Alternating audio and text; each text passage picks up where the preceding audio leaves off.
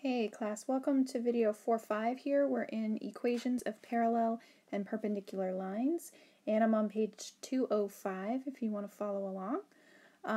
What we're going to be working on in this section is talking about what relationship the equations of lines have when they are parallel or perpendicular. So in our explore here, just a quick reminder about slope. Remember, slope of a line is rise over run. And just to highlight that, rise over run, remember, is the change in the y coordinate over the change in the x coordinate. And typically we can kind of draw in a triangle just like you see here on the grid on the coordinate plane from one coordinate point to the other. If we draw in a slope triangle, in other words, go all the way over and all the way up to the point, then we can actually usually count those blocks right on the grid if we're given a coordinate plane graph in order to count it on. Sometimes we're not, but most of the time we can do that.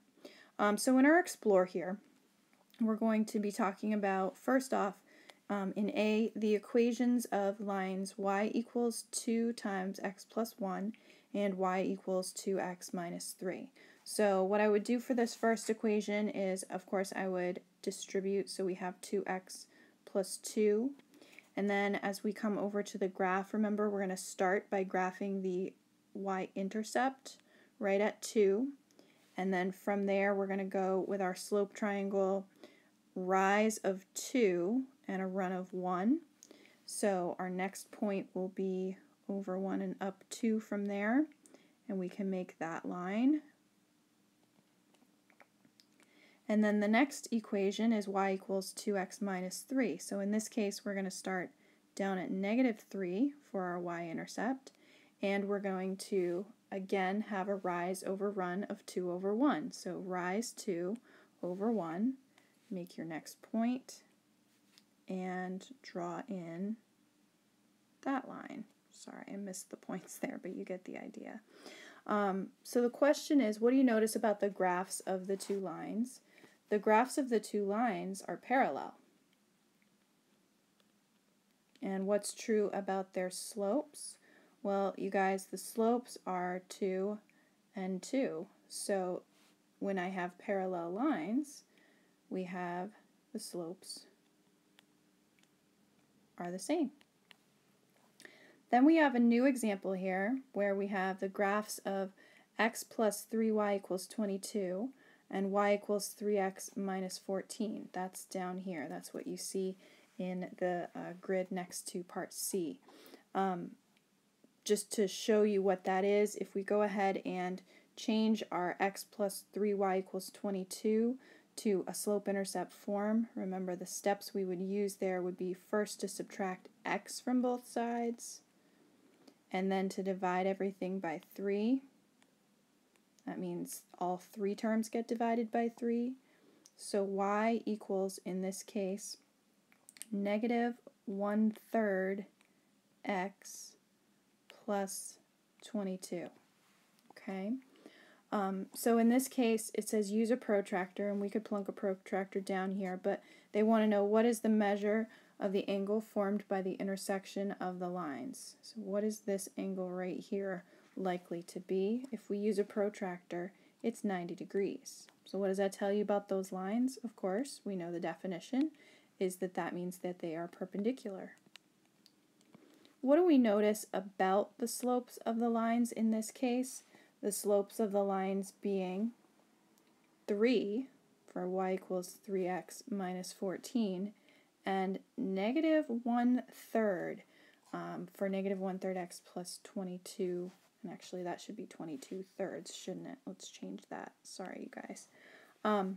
What's true about those two numbers? Well, they're not the same. They're not even the same sign, and one's a fraction and one's not technically, although I guess we could probably put that 3 over 1. Let's think of it that way for the slope. What are the slopes of the two lines? Well, the slopes of the two lines are 3 and -1/3. How are they related? You guys, they are what are known as opposite reciprocals. opposite meaning different sign,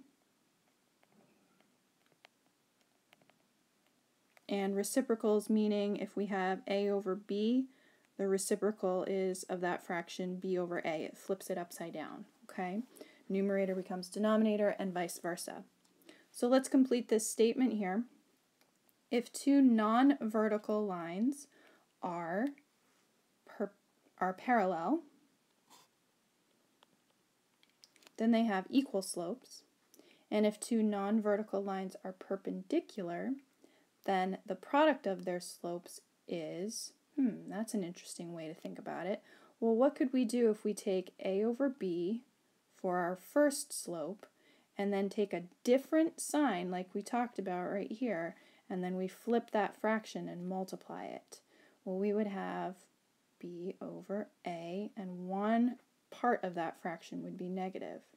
So that would become, the product of their slopes is the multiplication, so that would become negative ab over negative ab. And I don't know about you guys, but I know that that reduces to simply negative 1.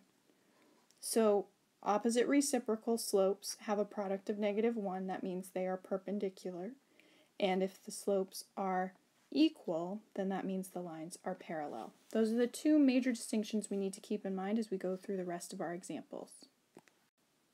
So on the next page here, we're writing equations of parallel lines, and we're going to be given an equation of a line and then a point, and we're going to use the slope relationships to use point-slope form. Notice point-slope form right here, remember, is y minus y1 equals m times x minus x1, where a reminder that x1 comma y1 is whatever point is given to you.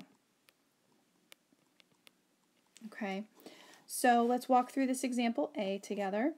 The line parallel to y equals 5x plus 1 that passes through negative 1 comma 2, that's the equation we have to create. Well, now we know parallel lines have equal slopes, so the slope is going to be the same as what I have from the original equation, which is 5. Then we're going to use point-slope form, and we're going to fill in what we know. We know m, x1, and y1. So substitute y1 is 2, m is 5, and negative 1 is x1. Now notice it's always minus in that equation whether or not x1 is negative. So we have a minus a negative here. Keep that in mind. Y minus 2 then equals 5 if we distribute 5 times x plus 1 or 5x plus 5 and then solve for y. We have the equation of our line is y equals 5x plus 7. Part B, let's fill in as we go. The line parallel to negative 3x plus 4 that passes through 9, negative 6 is what we're going to be finding the equation of this time. We're going to use the idea that parallel lines have equal slopes. And so the slope we're looking for to be in our new line is negative 3. Using point slope form and substituting what we know, y1 is negative 6, m is negative 3, the slope that we're looking for, and then x1 is 9.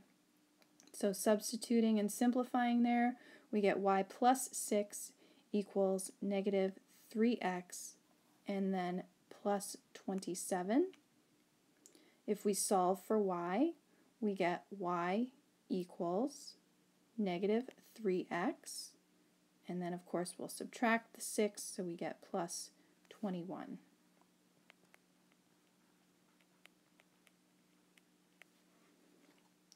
Next, we want you to go a little further down the page to the next page, page 207, and you are going to be doing 2 your turns in this section, all about parallel lines, and in the same exact idea, I would just be aware, you guys, right here, that the line parallel to y equals negative x, remember we could also consider as some number that is the same thing as multiplying by a negative, and then notice there's no intercept there, so keep in mind what those two numbers could be if we expanded that out to slope-intercept form first. Okay? So take a pause on the video, and then we're going to move on to perpendicular lines.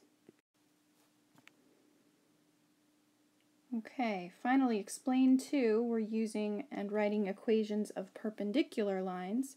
And remember, the relationship we discovered is that we have opposite reciprocals for the slopes. So as we work through the problem, we want to keep that opposite reciprocal, flip the fraction, change the sign idea in mind. Perpendicular lines have slopes that are opposite reciprocals. I'm reading just right here, which means the product of the slopes will be -1. So if I have 4, I want to know 4 times what gives me -1. Well, that would be -1/4. That's the slope I'm looking for. So that's going to go in for my m into point slope form. And then, of course, we have x1 is 3, y1 is -1. Substituting those values in pretty much the exact same way. The only difference is the slope being opposite reciprocal. And because we have a -1/4 out front, we want to make sure we distribute the negative carefully and work with those fractions carefully. But equation when we're finished should be -1/4 x minus 1/4. Part B, let's fill in as we go. The line perpendicular to -2/5, so let's highlight that slope as an important number that we need to keep track of. That passes through -6, -8. And we know again the product of the two slopes has to be -1. So the question is, what number times -2/5 gives me -1? Again, opposite, change the sign and flip it. So positive 5/2 in this case. That's a 5 and that's a 2. And so if we use point slope form and substitute what we know, we have m and x1 and y1 that we know already from the start of the problem. So y minus -8, m is going to be 5/2, and x1 is -6. Be careful as we distribute there. 5/2 is going to be 5/2 x, plus 5/2 times 6 is 15. And then moving the +8 and subtracting it over to the other side, we have 5/2 x plus 7 for our final answer.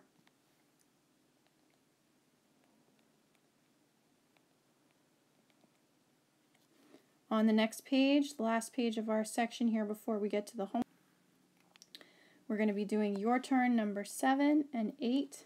And again, we're keeping an eye on the perpendicular and the opposite reciprocal idea. We'll see you guys next time.